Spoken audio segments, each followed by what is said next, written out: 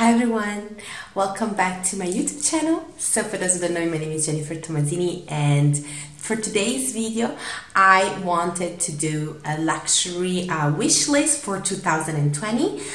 So if you guys are interested, let's keep watching. So guys, don't forget to subscribe to my channel. I will really appreciate it. If you like this type of video, click a thumbs up, and without further ado, let's do it.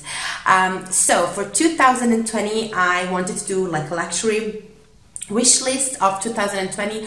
I don't really I'm not planning on buying everything on this list. It's just the stuff that I really wish for. That doesn't mean that I want to accomplish everything 2020, maybe next year, hopefully this year, more of them, a lot of them, but let's see, we never know. And also, it can also be that my wish list will change during the year, but this is just the first month or the second month of this year, and this is what I wish for. I have everything in my phone. I just took a picture of everything I write down so I don't forget it. And one of this item I already bought, so it's already away from my wish list. And this is actually my Cartier ring. So this one is like the wedding band ring that I already did a review on, or like a haul unboxing on, and I love this jewelry so much.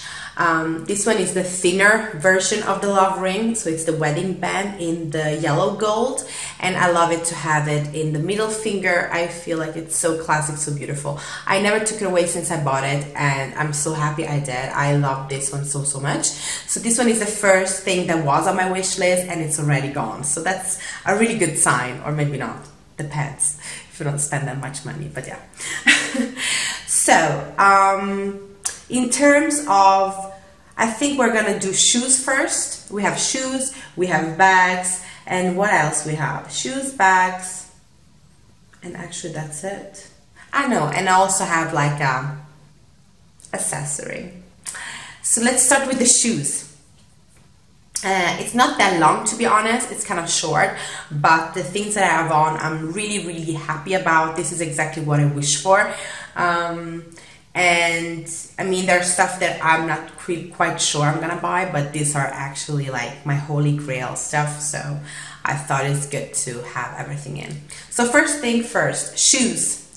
The first shoes that I want, it's something that I already have, but I want them in a different color. I'm gonna show it to you which one I'm talking about. So I really want a new pair of Hermes Oran sandals, but this time in the white color. Everything that I mentioned I will put a picture on so you guys can see what I'm talking about, but I adore these shoes. This one is the Hermes Oran sandal in the color gold. I love these shoes so much. I have been using them the whole summer long. They're so comfortable for me personally. I have them a size up. I'm usually 39, European size, and this one is a 40. I could have bought the 31, but 40 is actually perfect for me. They're really comfortable. I do have a wider foot, and this one are like perfect for me.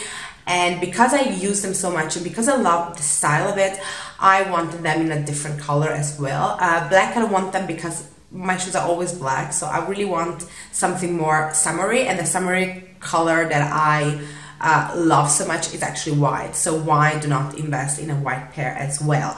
So I would love to have them in white. I know a lot of people say they get dirty really fast, but I love the look of it. I love the look of it with like a white pretty short dress, or with jean shorts or jeans skirts.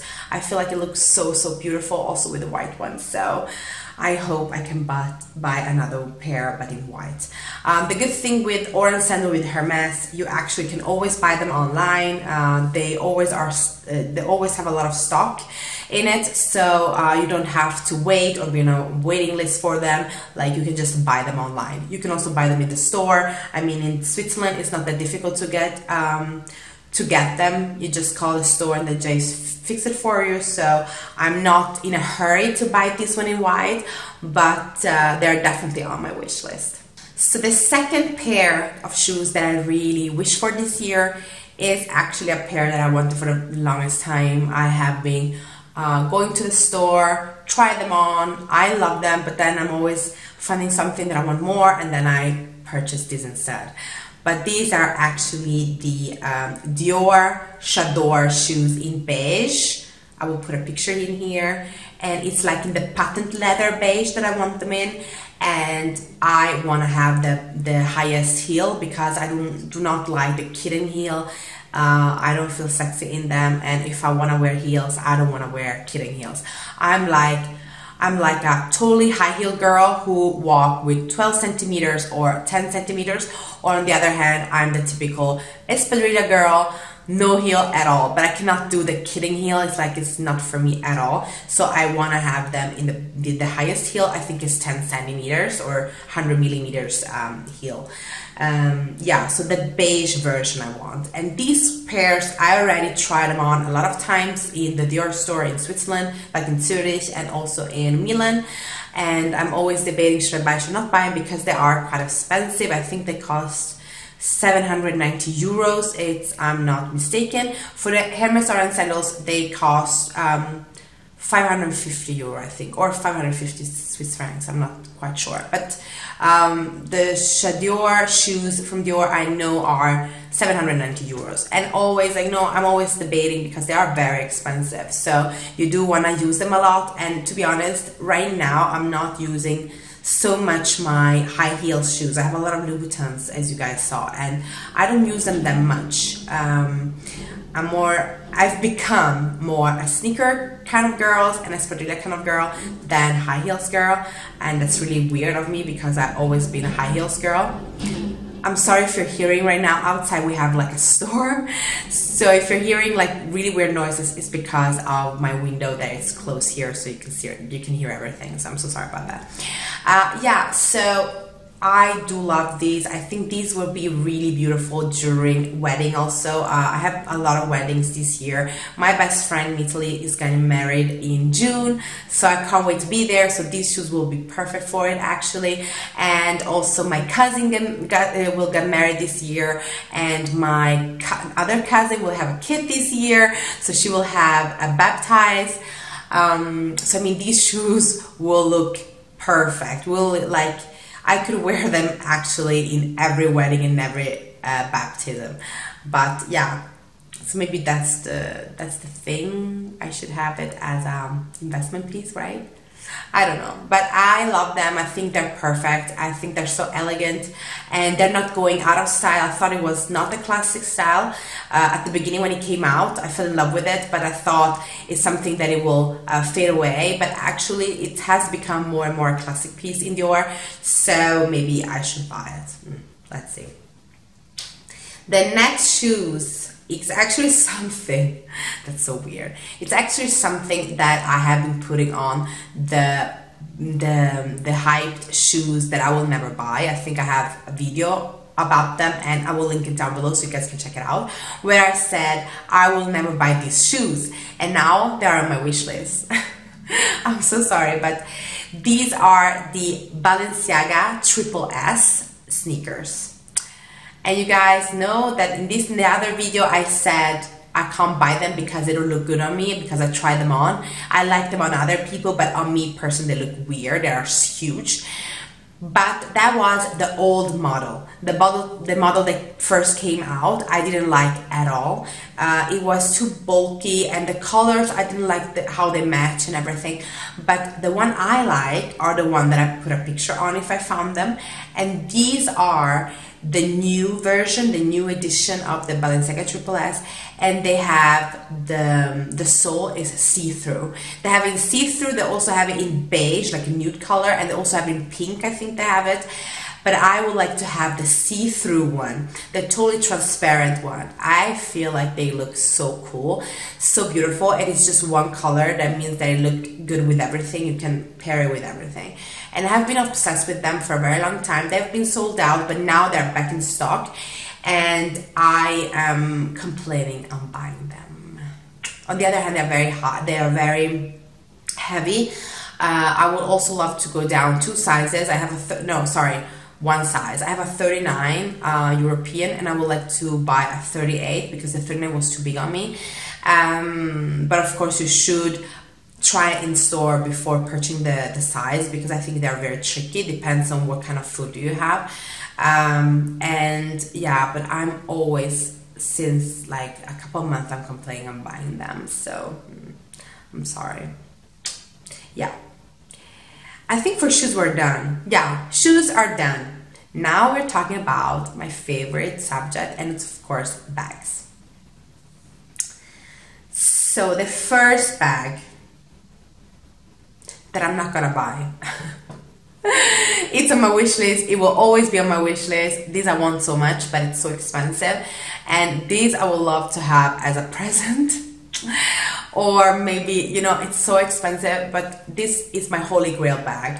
This bag I will always want. This is like my holy grail bag. Like, if you think about a bag, if you think of me, you will think about this bag, because I think it represents what I am. Like, I don't know, it's like, it's just me. And this one is the Chanel, of course, because Chanel is my favorite brand.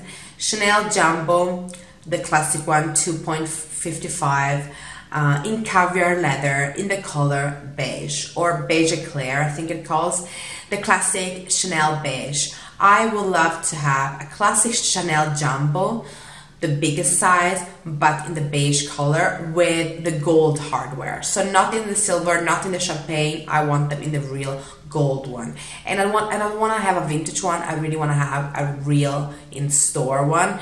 I love the caviar leather. I think it's so beautiful. All my Chanel bags are different materials, but they're not caviar leather. The first one is the lambskin, the vintage one. The second one is in calfskin leather, the Chevron Chanel Boy. And my third Chanel Boy, the small version, is in the velvet, leather. So I don't have nothing in caviar, and I think when you want to purchase something that expensive and in that really light color, like the light beige one, you do want to have it in a leather that will not scratch. It will always look good in time. That's why I want to have the caviar, and also I love the feel of it, but also the shine that it has. That's why I want that so much. And of course I want to have the gold, because I feel the gold with the beige looks better personally, instead of silver one. It looks a little bit more expensive and a little bit more elegant, and oh my god, that's my holy grail bag. So yeah, I wish that so much, but I'm not sure I'm gonna purchase this year, but it's still the first thing on my wish list. So I adore that bag so much. The next bag, and it's also the last bag in my wish list, I just have 2 bags this year. To be honest, I haven't found something else that I really want. But this bag, first I thought to another model, but now I'm going back to the old one. So this one is the Prada Re edition nylon bag in beige. And I thought a long time I should buy the multi-pochette, the Prada edition one, in beige, but I am not sure I'm gonna like it so much. I feel like it looks a little bit weird with the small pochette in front, and I don't know if it really suits my style that much. I'm not that quite sure. I do love that you can like turn apart, so you can also wear it just as a small bag. But on the other side, I don't know, I feel like it's very expensive for what it actually is. It's actually a nylon bag, it's not in leather, and I don't know, I don't feel like it's worth the money on the particular bag. But the one that I wanted is actually the normal Prada Re nylon bag, just a small one, like it's a small pochette. And I love that look. I didn't love it before, but now when I'm actually think about it, when you're in vacation and have this small cute bag in beige, I think it's so beautiful. And I want it in this lighter color because I feel like it suits more my style. I don't want to have it in blue and pink or red or black. I just want to have a beige classic, very summery color, and it's not that expensive. I think it costs 650 francs. So it's not that expensive, and it's very small, of course, but it's kind of cute, but I'm not 100% sure about it. But yeah, I still have it on my wish list. So next, we are done with shoes, bags, and now I have accessories. There is one thing that I want so bad, and that's a new passport cover. The passport cover that I have right now is from Dolce & Gabbana. It's a beautiful one. It's in a leopard print. I love this one so much, and I have been using it for the longest time, I think longer than 10 years. And because it's canvas, it looks the same as it did when I first bought it, and it was not that expensive, and I love that one so much. I think my mom wants that one so much, and I'm thinking of having a new passport cover. So I have two that I'm really thinking about. The first one is the Chanel, the classic passport cover. I think it's in lambskin, but maybe they have it in caviar. If they have it in caviar, I will prefer it. But if you don't have it, I will also buy it in lambskin. Black, classic black with a quilted leather with the silver Chanel logo on it. And it's so beautiful. I saw it already once and I'm thinking of that one. But then there is another one. This one, I don't know how much it is. I think it costs around 300 euros, 350. I'm not that sure, maybe more. But then there is another one, and this one is actually the Dior Oblique passport cover in the blue one. The same as my Oblique tote bag that I have, the book tote that I have. Exactly in the same print, and I'm thinking it will look really cute because I do love to use my Dior Oblique book tote as a travel bag. So that one will look really cute in it. You know, everything is the same print, and it's also not in a it's not in leather. That makes it in texture, and that means that it's also more durable if you compare it with the Chanel one. Of course, the Chanel one you can use it with everything. It will always look perfect because it's black, so it fits with everything. And maybe the Dior is a little bit too trendy. I'm not sure, but it also looks really cute. And I think this one goes for 350 euros. I'm not that sure, or 390. Something like this. And I'm really debating which one I love the most. And I think I have to see them like both and then decide what I want. Yes, so this one is the first accessory that I want. And then the last thing of my wish list is something huge that maybe this year I'm gonna buy. I think this one is the most this the thing that I'm most excited about and that I most want, actually. And this one is a Rolex Datejust in 36 millimeters, and I want it in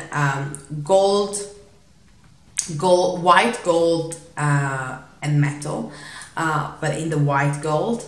And so no yellow gold I just want a simple in white gold, mixed with metal, I think it is. And I want to have it with the Jubileum bracelet. I don't know how it calls. And I'm gonna put a picture here so you guys can see which one I want. But I wanted this Rolex for a very, very long time. Last year I tried on a lot of them, a lot of Datejust 31 millimeters. But I was not sure about the size. I thought it was too small on my wrist. And I feel like if you invest that much money on a Rolex or in a watch, it should be visible, so not that small. I want to show it and look at a little bit more, not just elegant but also sporty, so you can use it during the day, but also during the night. So I'm on my waiting list right now for this Rolex. If I found it, I will put a picture, and let's see. But this one is the biggest purchase, and this one is the one that I really, really want. So it actually, although it's the last thing that I told you about, is actually on my first place on my wish list. So it's actually this Rolex that I want so much, and I feel like this one is the new model. I think it's the new model of 2019. So that's why I'm on my waiting list for it. And I love it. I think it's a very classic piece, and I think I will never be tired of it. So that's why it's my favorite one. So guys, that was it for this video. If you like it, click a thumbs up. Don't forget to subscribe to my channel, and if you have any questions, just write me down below. I will really appreciate it. And otherwise, I hope you guys have a wonderful evening, okay? Mwah! Bye guys!